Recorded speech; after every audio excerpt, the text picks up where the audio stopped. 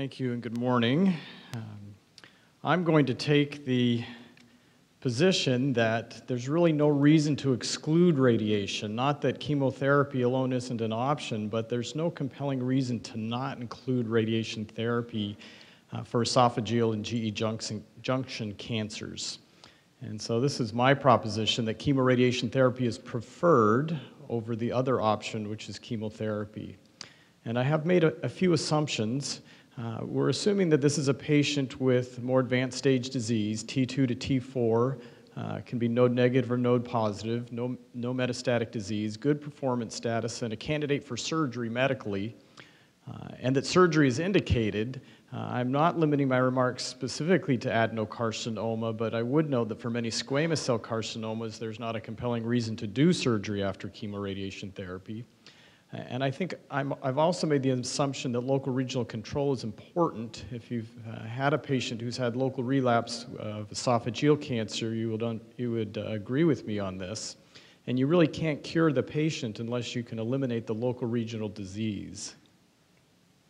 So this is the type of patient that I'm talking about. Here's a large distal esophageal cancer. There's the FDG avidity on PET. And here's the cancer extending down to the GE junction. So let's review the evidence for preoperative chemoradiation as a strategy, and we'll just start historically. One of the earlier trials was this IRIS study comparing surgical resection alone to radiation with 5-FU and platinum. It was a small study. They were all adenocarcinoma patients, but they did show an increase in hospital mortality, which was actually quite high in this study, but improved survival at 3 and 5 years. And here are the survival curves. The study was criticized because the surgery alone survival curve was so poor here, but here was the multimodality survival curve. So because of some uncertainty about this trial, the CLGB decided to do a very large study to test this hypothesis and determine whether chemoradiation with radiation, 5-FU, and platinum was better than surgery alone. And unfortunately, this study didn't accrue well, and in fact, it closed after only 56 patients. But as it turns out, they didn't really need 500 patients. Because here are the survival curves, really a remarkable difference in favor of the trimodality arm with the p-value is shown here. So a second study, although very small, but showing evidence that chemoradiation therapy improves survival compared to surgery alone. There was a study done in Australia looking at pre-op chemoradiation, a lower dose of radiation, same two drugs. And they did not see a large difference in survival. They did see a significant difference in local regional relapse. So the local regional relapse, by adding just 35 gray, was cut in half on this study. And this is the progression-free survival for all of the patients. You can see chemoradiation and surgery, the curves are somewhat separated, but the p-value was not significant. For squamous cell cancers, the p-value was significant for progression-free survival. Now there's one study that is an outlier, and this is the French study where they treated mostly squamous cell cancers but some adenocarcinomas, 45 gray with platinum and 5-FU. And you see the interesting thing in this study is that at 3 years the survival was better with surgery. By 5 years it was a little bit better with the chemoradiation arm, and this was the problem. They had an 11% hospital mortality rate. And our treatments are really not effective enough to overcome an 11% treatment-related mortality. So you're never going to show a survival benefit in this disease if you have this much toxicity. And interestingly, they did show a significant improvement in local regional relapse, again cut in half from 30% to 15%. And the distant relapse rate was also lower. So they improved the endpoints of disease but didn't have a survival benefit. And you can see what happened here is you had too many deaths due to the toxicity of treatment, and then the survival curves actually crossed later on. So this is the one outlier trial. And then really the most famous trial at this point is the CROSS trial. Included both squamous cell and adenocarcinoma patients, although it was mostly adenocarcinoma patients, and different chemotherapy, carboplatin and paclitaxel. And the 5-year survival was significantly better with this regimen as compared to surgery alone. And you really can't criticize the surgery alone results here because they had a 5-year survival of 34% with no adjuvant therapy. But here are the survival curves, really quite a remarkable difference in favor of chemoradiation therapy and surgery. Now, some have said that this difference is all due to squamous cell results and not due to adenocarcinoma, but that's really not what the study showed. It is true that the squamous cell cancer patients shown here compared to surgery alone had a bigger difference, but the adenocarcinoma patients also had an improvement, and the p-value on that was 0.05. So both adenocarcinoma and squamous cell carcinoma patients had a significant improvement in survival with this regimen. And if we look at local regional relapse, again, it was 34% with surgery alone, only 14% on the chemoradiation arm. They also had a reduction in distant relapse rates. Peritoneal metastases reduced from 14 to 4%, and hematologic metastases from 35% to 29% was also significant. So there was a reduction in both local and distant failure with this regimen. And it's also important to note that the relapse rate in the radiation fields was only 5%. It wasn't 30%, it was 5% of patients had a local relapse. And that alone is an important endpoint in this disease. So if we were to summarize this data, it's 5 randomized trials. Every study that reported local control showed a benefit. All the studies except for one show a survival benefit. So I think there's pretty strong evidence that preoperative chemoradiation therapy is a good treatment.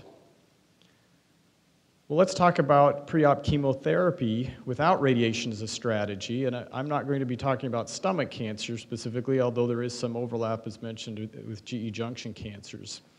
And certainly, much of the data supporting pre-op chemotherapy comes from the OAO2 trial, which looked at preoperative 5-FU and platinum followed by surgery compared to surgery alone. And there was an improvement in survival with the preoperative chemotherapy strategy, a mix of adenos and squamous cell carcinoma patients. As you can see, these are the survival curves with chemotherapy clearly better than the surgery. Not a huge difference, but a statistically significant difference. The problem is almost the exact same study done in the United States, both squam and adenocarcinomas, pre-op chemo and 5-FU, although they actually gave more chemotherapy on this study than they did in the OAO2 trial. And in this study, absolutely no difference at all was seen in any endpoint. Local failure was exactly the same, and it's 30% of patients had local failure. Survival was exactly the same. Here are the survival curves.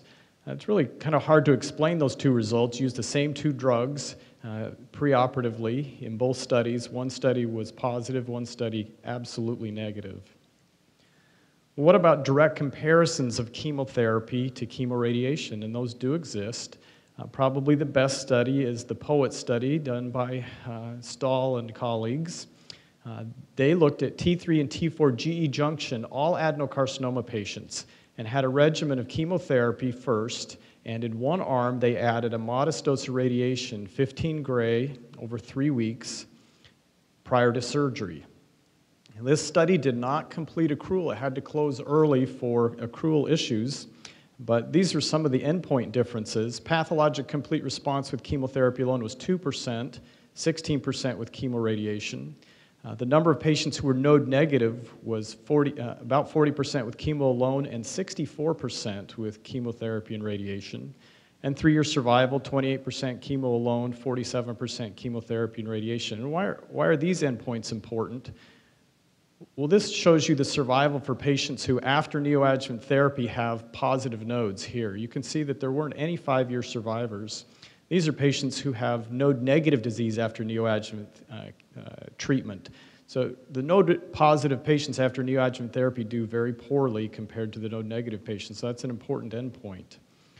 And here are the overall survival curves, and I would consider this a positive trial. The p-value was 0.07, so there's a 93% likelihood that this difference is real as compared to a 95%, but I think you'd have to consider this overall a positive trial if you look at all of the endpoints.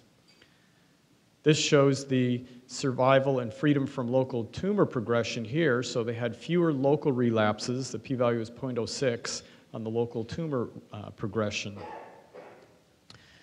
So if we look at all of these trials, and I've looked at local regional relapse here, you can see in the trials that we've reported, it was surgery alone, between 20 and 40% of patients will suffer a local regional relapse after surgical resection.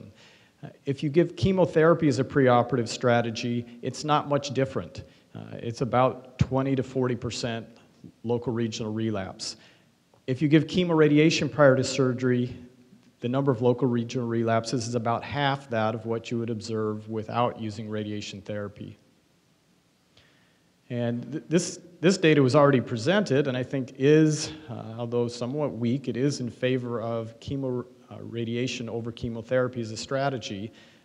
This is the original Australian meta-analysis looking at chemotherapy and radiation versus surgery alone, showing that this favors chemoradiation.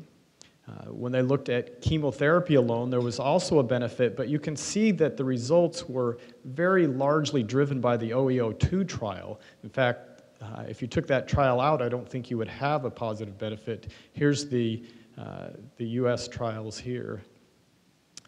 And the hazard ratio for all-cause mortality for preoperative chemoradiation was 0.81. For chemotherapy, it was 0.9. And in their update, they did compare, and this data was shown, the 12 chemoradiation trials and the 7 chemotherapy trials. And I don't know how statistically valid this is, but this is what they did. The all-cause mortality hazard ratio for chemoradiation versus chemotherapy alone was 0.88. So about a 12% reduction in mortality with the addition of radiation. That p-value was not quite significant. So I think we can conclude that there are numerous phase 3 trials that show a benefit in either survival or local control or both compared to surgery alone with chemoradiation. The chemotherapy alone trials have mixed results.